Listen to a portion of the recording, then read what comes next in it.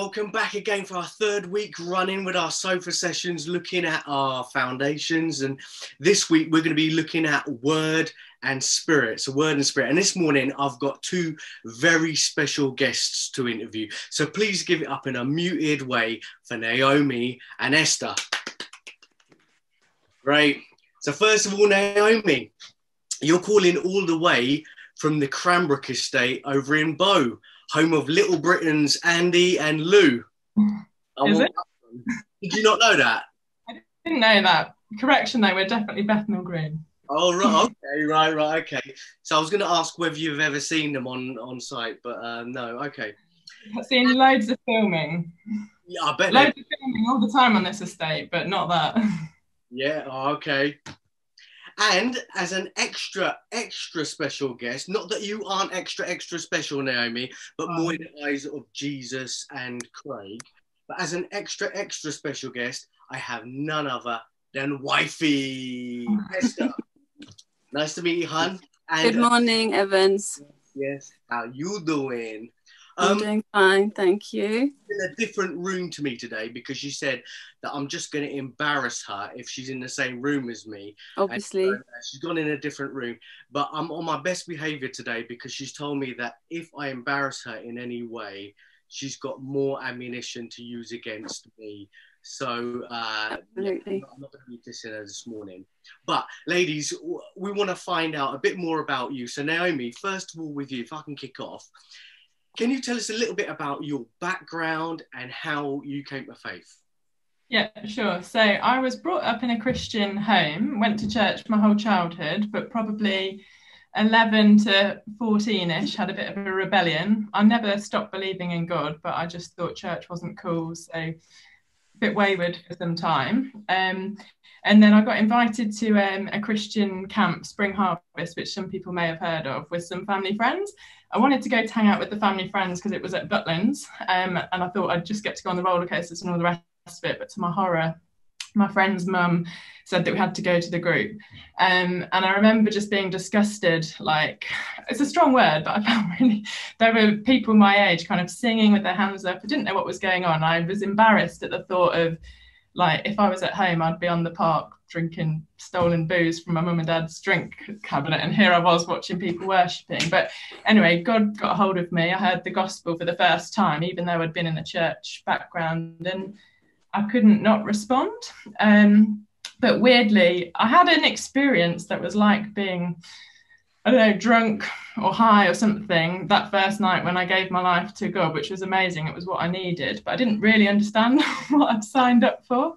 So I came back from this holiday camp, told my parents, and then I did Alpha soon after that. And that was when I was about 14, 15. So I started to really understand being a Christian. I went off to uni, and I definitely had my own faith, and I was sure I wasn't going to I'd got my waywardness out of the way, and I was committed to God from the moment that I was at uni, and I was going to stand for my faith. But I think what happened at university was quite interesting. So the church I'd become a Christian in was a Baptist church.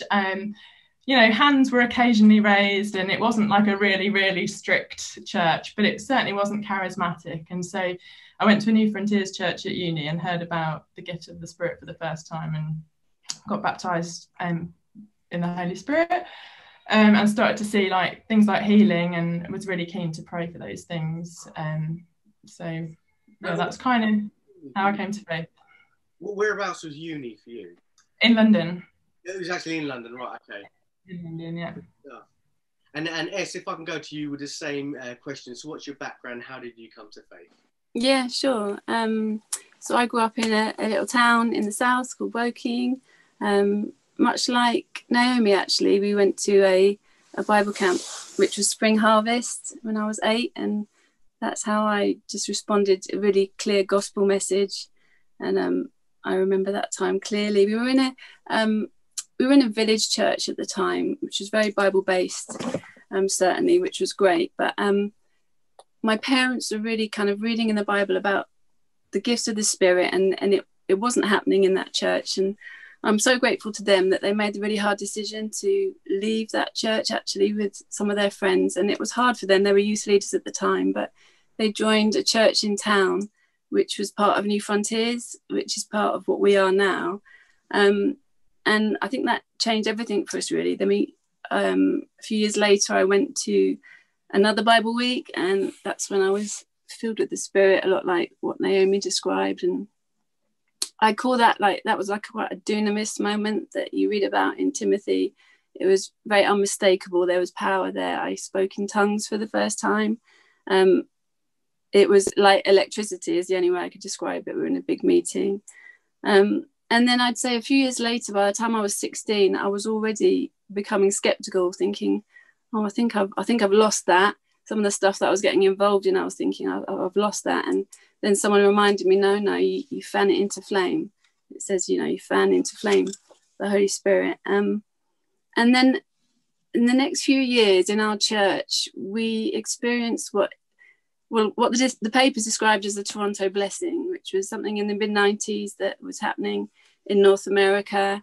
There was a real outpouring of the Spirit on a certain church, and it spread across the globe, and that reached us in Woking. And I've got to say, back then it was really normal for a few years in our meetings to see people falling over, crying out, laughing, demons fleeing. That was normal. And actually, if you read about Whitfield and Wesley in the mid 18th century, that was what was happening. It was the same thing.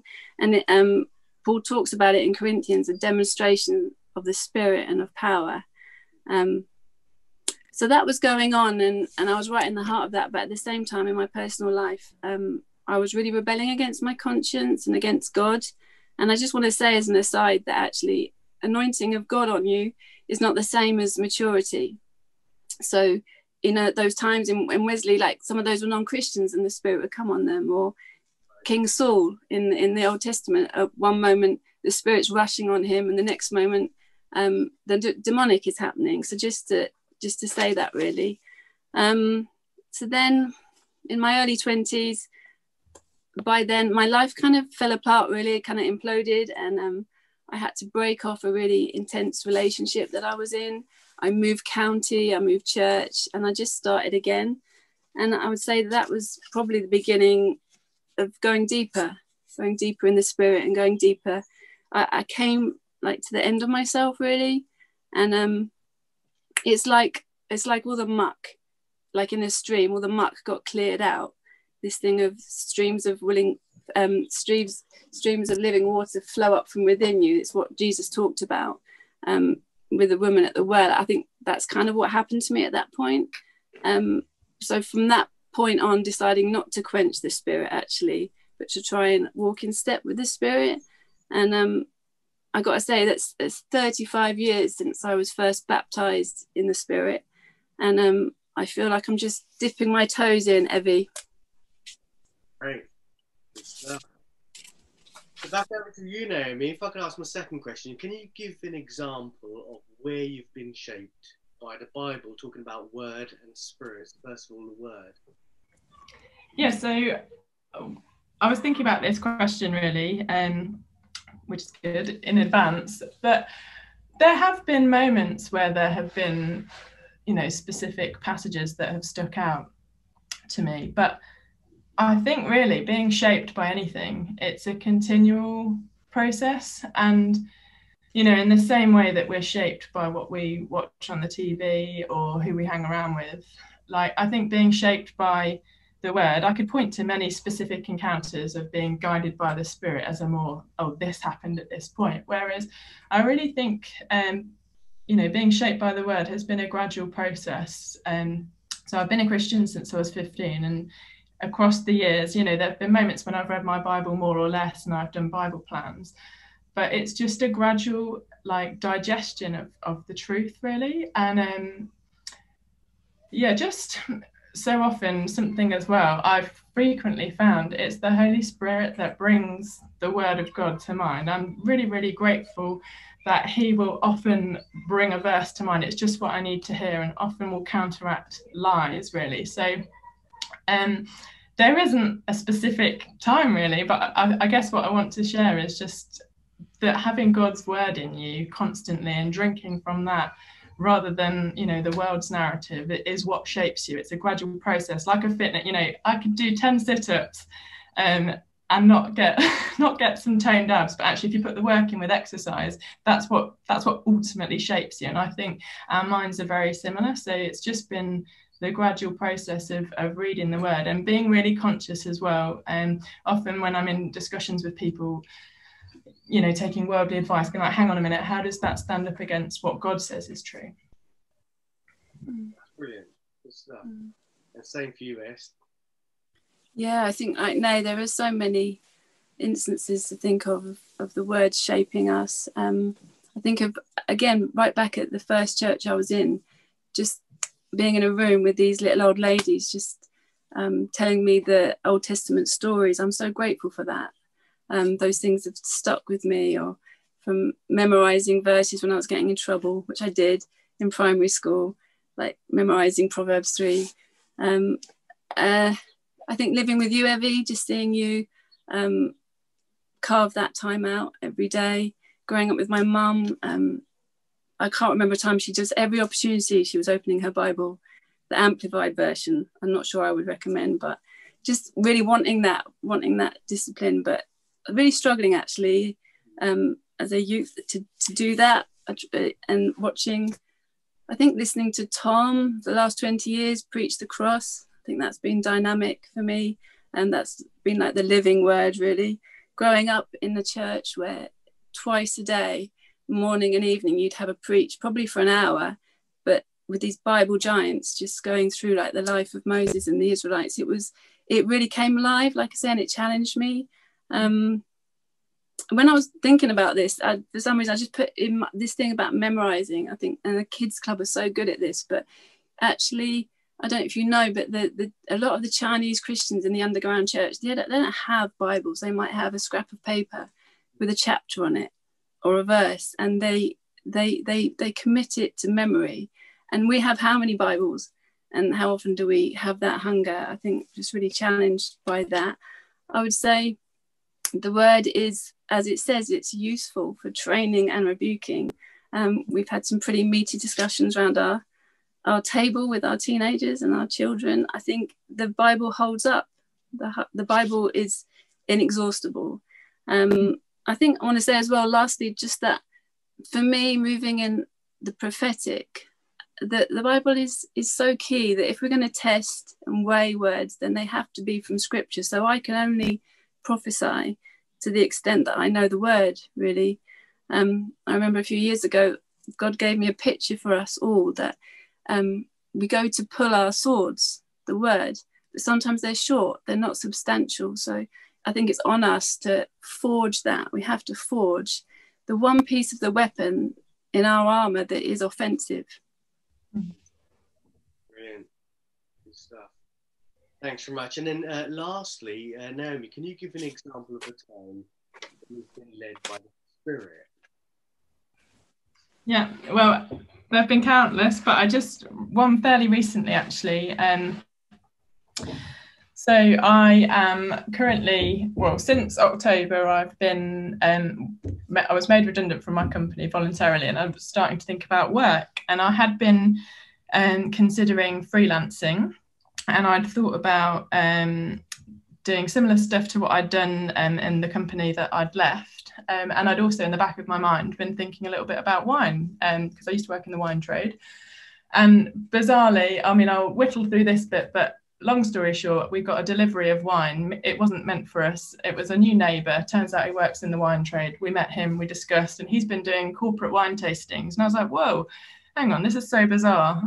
I've got a history in the corporate world and in the wine world. And then he was just telling me how he's been doing Zoom tastings, and it's been going really well. Had this chat, and it was buzzing around in my head for a long time. And I thought, I think there's something here. And then the Holy Spirit just brought to mind, I was walking around the park, getting ahead of myself of what this could turn into, and then sort of shooting myself down. And then a prophetic word that I actually had about 7 years ago was just suddenly, I'd not thought about it for years, just brought back to mind. And it was a picture. So I'd been church planting in the Netherlands, and I'd actually moved back from Holland, having been in the Hague church plant, and everything had been amazing. And then I'd come back I was working at Majestic Wine. Things didn't feel like they were going that great, and church life just wasn't as vibrant as it had been in this church plant. And it was, I was just feeling really discouraged. Like, I've got a philosophy degree, like I've been a nanny, like nothing makes sense. Where's my life going? And it was this picture of, someone said, Nemi, I just see that you're trying to get all these disparate sheets from your life and staple them together with a little handheld stapler. But God just wants to encourage you that he's got an industrial sized stapler, and he's going to gather all the sheets together and then just, and it's all going to make sense. You don't need to do it in your own strength. So anyway, I was just walking in the park, and this word came back to mind, you know, over 7 years later. And off the back of that, I got in touch with my neighbour. And to cut a long story short, I'm in the process of setting up my own freelance venture, and I would not have had the guts. I'm not like, for those of you that know Craig, he's a complete entrepreneur and go-getter. I'm not. I doubt myself all the time, but it was just the very fact that this word from so many years ago came back to me that just gave me the confidence to get going. And yeah, I just think that was really God speaking to me. Is that to do with wine, by the way?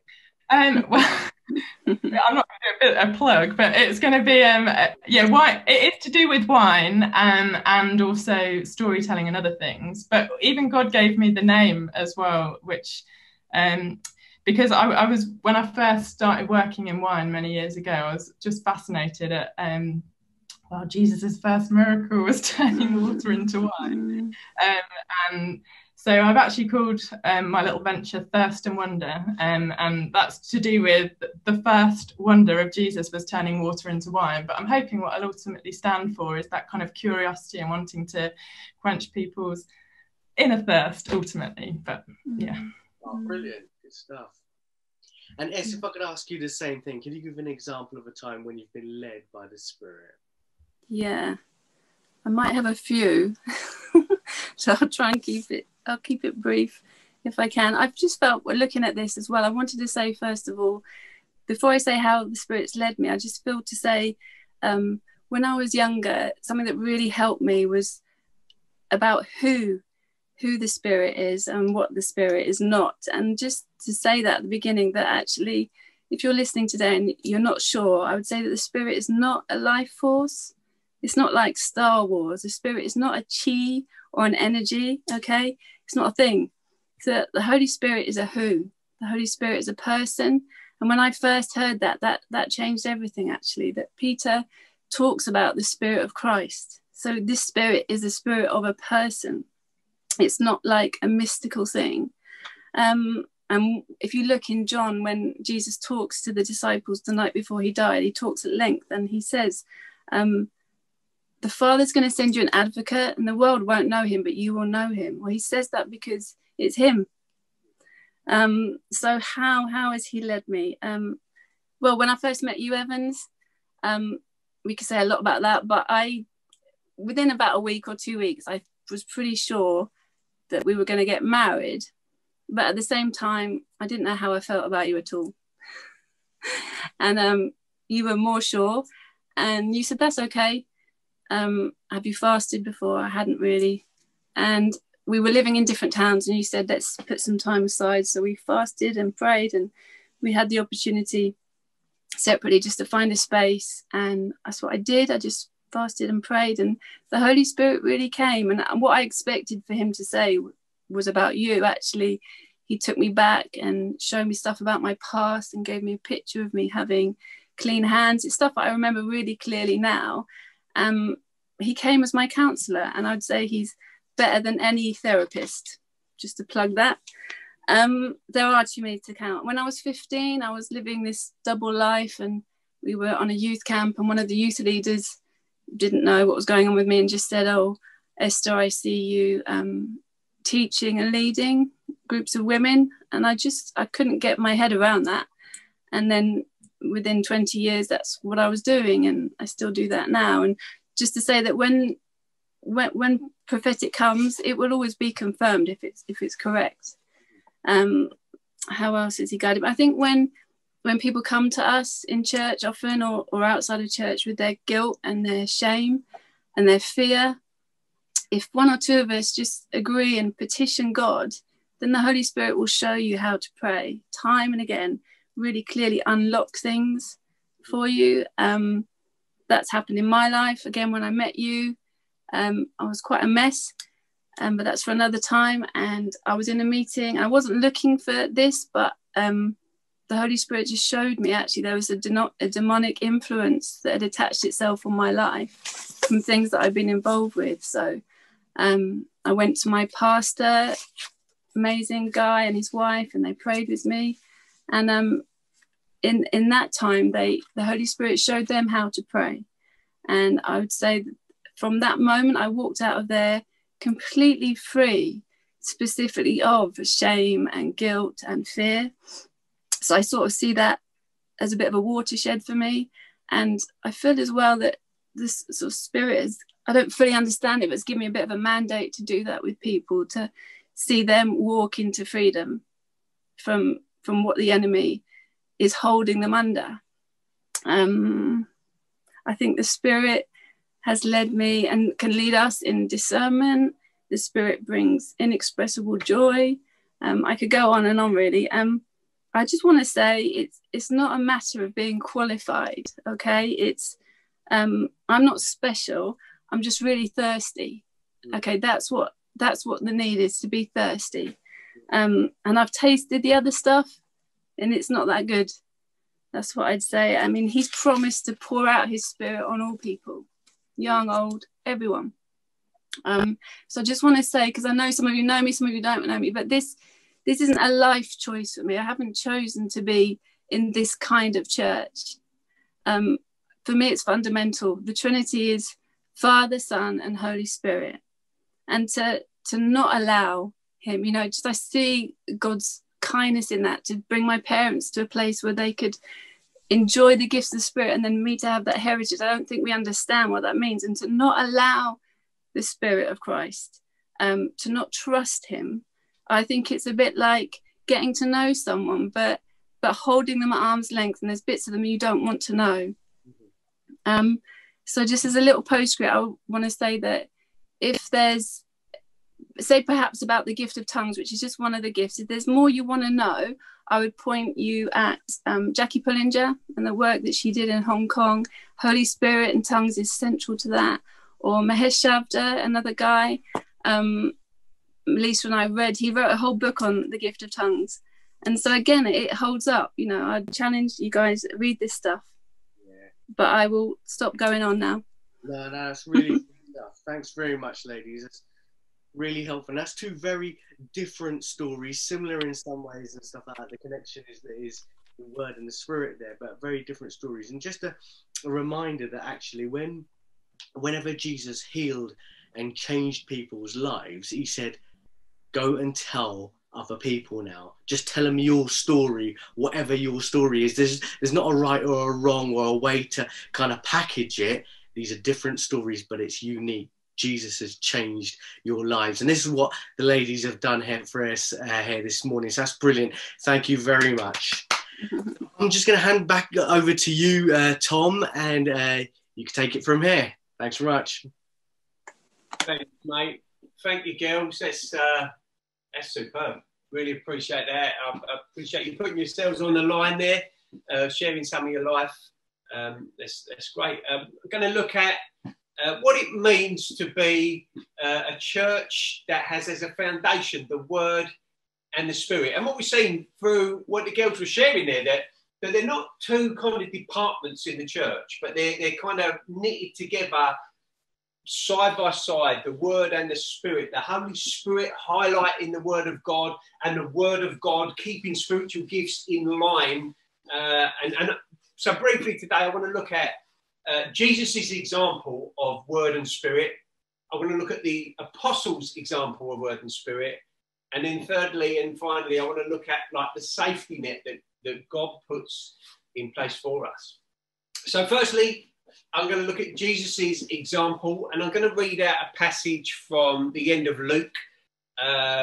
It's Luke 24, verse 13, and it says this. Now that same day, two of them were going to a village called Emmaus, about 7 miles from Jerusalem. They were talking with each other about everything that had happened. as they talked and discussed these things with each other, Jesus himself came up and walked along with them, but they were kept from recognizing him. He asked them, "What are you discussing together as you walk along?" They stood still, their faces downcast.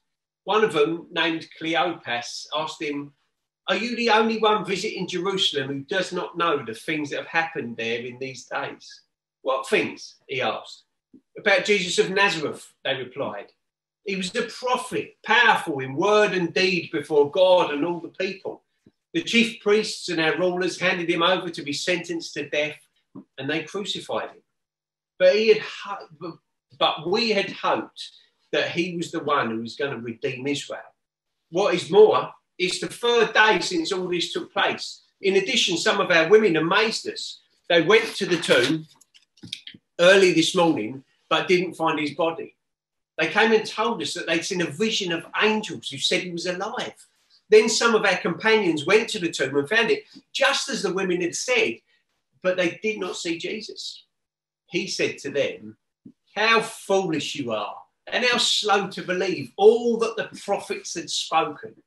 Did not the Messiah have to suffer these things and enter his glory?" And beginning with Moses and all the prophets, he explained to them what was said in all the scriptures concerning himself. As they approached the village to which they were going, Jesus continued on as if he were going further. But they urged him strongly, "Stay with us, for it's nearly evening. The day is almost over." So we went in to stay with them. When he was at the table with them, he took bread, gave thanks, broke it, and began to give it to them. Then their eyes were opened, and they recognized him, and he disappeared from their sight. They asked each other, "Were not our hearts burning within us while he was talking to us on the road and opened the scriptures up to us?" I'm going to pray, and then we're going to dive in here. Jesus, I thank you for the word. I thank you for your spirit. And I pray right now that those things would burst into life in people's rooms that are listening in today. I pray, Father, that this would not be just information kind of sharing from one brain to another, but I pray for an impartation of faith in the Holy Spirit and in the Word of God. Jesus, be glorified through this. Amen. So this story, some of you might have heard it, some of you it might be new to. I know it's quite a chunk, but I wanted to get the context of this because what happened was Jesus appeared to these guys that had now, like the risen Jesus had appeared with these guys. They were downcast, they were cheesed off, they were trying to reassess everything because it wasn't going the way they planned.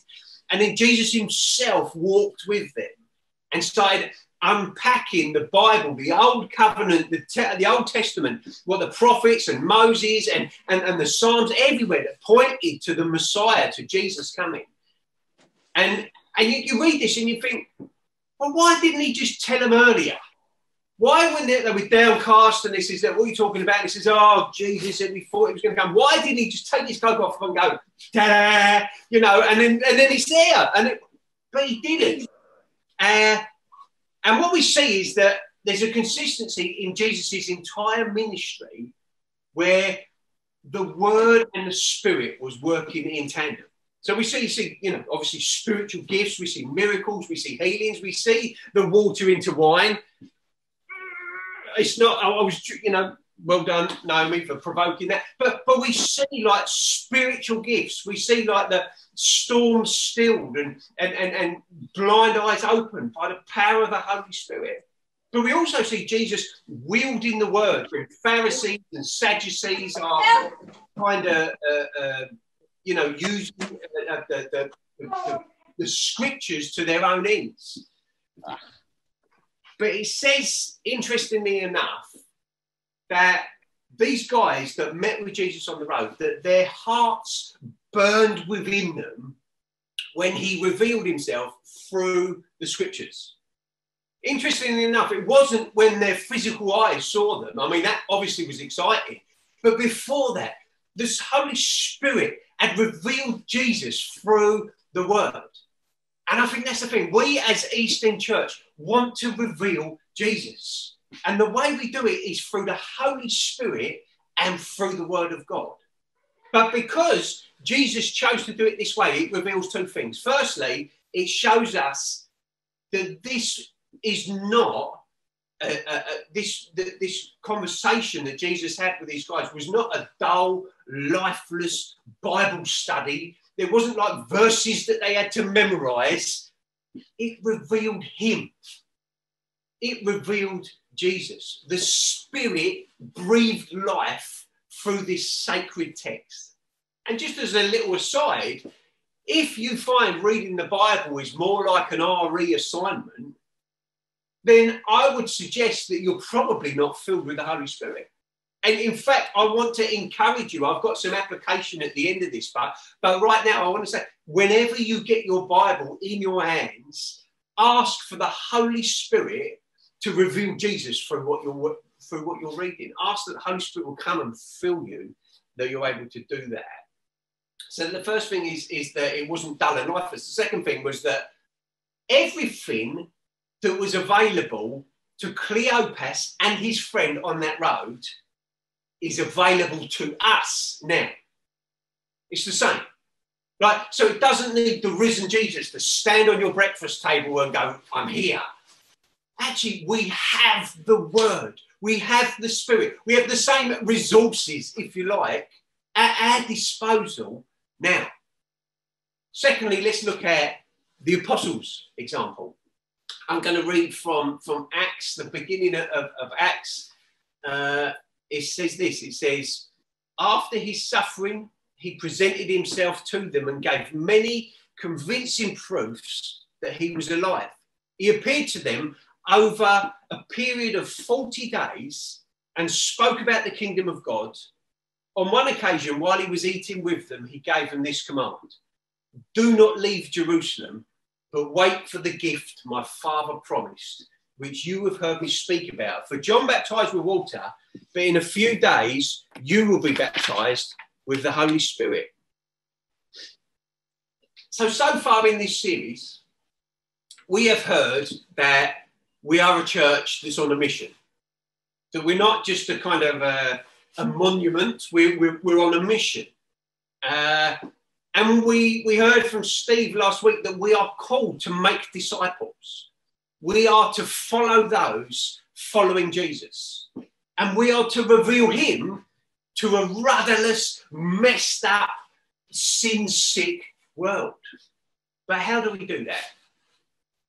Well, often we find that when we talk to people about God, you'll hear them say things like, well, I think of God like this, or I think of God like that. I think of, like Esther was alluding to then, and I think of God as like some spiritual force. And in a little bit way, I wonder if there is a bit of Jediism in it, and people get these kind of airy-fairy, weird ideas, or they get this idea that he's this kind of cosmic killjoy with a stick waiting to poke anyone that's naughty and dirty, and we think that God's like that. But we have the Bible that tells us exactly what he is like.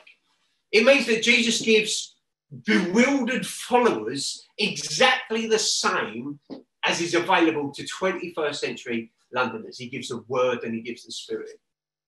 And we see that Peter, as he stands up in familiar verses in Acts at Pentecost, when he preaches the gospel, he speaks with great power and an amazing effectiveness after he's been filled with the Spirit at Pentecost. I think we've majored on that over the years. We know that he gets up and preaches because he's filled with the Spirit.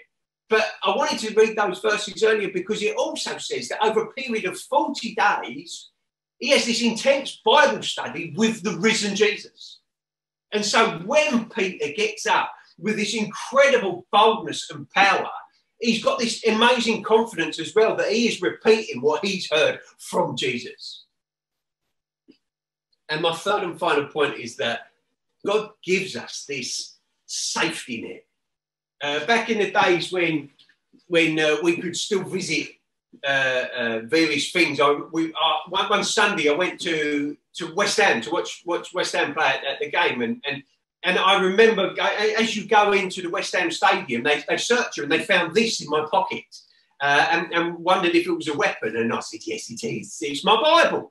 Because I come straight from church. And it's like the Bible is like a weapon. It's like it reveals something so powerful, so kind of igniting to dead spiritual souls. We've seen churches over the years. Over the years, I've visited other churches and you see some churches, they're so kind of into the word. You know, they're people of the word. They're people of the Bible. And you know, if it's, they can, you know, quote verses and that to you. And you go in and you feel thoroughly intimidated because you are made to feel, whether they mean to or not, you're made to feel second class because you don't know it as much. And often they're such dry and formal and dull places because they've got too much word and no spirit. But then I've visited other churches that's kind of, you know, spirit-filled apparently and Pentecostal type things where people are bouncing off the walls and shouting in tongues and you ain't got a clue what's going on. And if you're not careful, if you have that with no word to anchor it, you have like kind of this kind of superficial, frothy, shallow understanding of what God is like. What we need is the word and the spirit married together. So we get this incredible dynamic power of God rooted deeply in the eternal word of God. You see, the Bible is our authority. As East End Church, the Bible's our authority. It's not culture. It's not feelings. It's not political or social trends. It's not church traditions. It's not the leaders. The authority of East End Church is the Bible. Is the Bible. And we kind of measure everything up to the Bible standards. It's so vital that we even test like the words of the Holy Spirit, the gifts of God. So the stuff that people brought and shared, we're in our heads as East End Church, we're thinking, does that marry up with the Bible? Because God never contradicts his word in the Bible. So you're not going to hear someone stand up on a Sunday and say, thus says the Lord, steal a car. You're not going to get that because we know in the Bible that is not what God is like. And the truth is, if people don't understand or people don't read the Bible, they can be taught to believe anything. If you haven't got this anchor for your soul, you can go squirreling off all over the place. It means that, you know, basically, over Christmas, my family and I went for a walk down near Tower Bridge of an evening, and you'll have been down there and you see the Tower of London, and it's amazing. And you see the Tower of London in the dark because you've got these great spotlights pushing up onto the Tower of London, and it looks all great and majestic and awe-inspiring. The Holy Spirit, if I can say it reverently, is a little bit like those spotlights. He reveals, he's self-deferential, he's constantly shining a light on Jesus, on the Christ, on the Messiah, on the second person of the Trinity. He's always saying, look how great Jesus is. Peter and the 11 disciples, after Pentecost, when he preached, it says that 3,000 people were added to their number. 3,000. So how can you imagine the planning meeting when the 12 of them sat down and they're trying to go, right, okay, well, you take this so many hundred and you take that so many hundred, and you've got to follow them up and you've got to teach them Bible study. How are we going to get the courses? And no, what they did was they inspired them to be filled with the Holy Spirit for themselves, to read the word for themselves, so that they could be self-feeding, so that growth came. So it wasn't all dependent on a top-down model of, right, I will give you something and there you go. Actually, there was an enabling that gave them the same food and same resources as was inspiring them to go and reach the world. I want to leave you with two practical challenges, and then I'm going to pray. And it's a daily challenge. And I want us to, the people that accomplish anything for God, anything of any worth are people that pray and read the Bible. It's just as basic as that.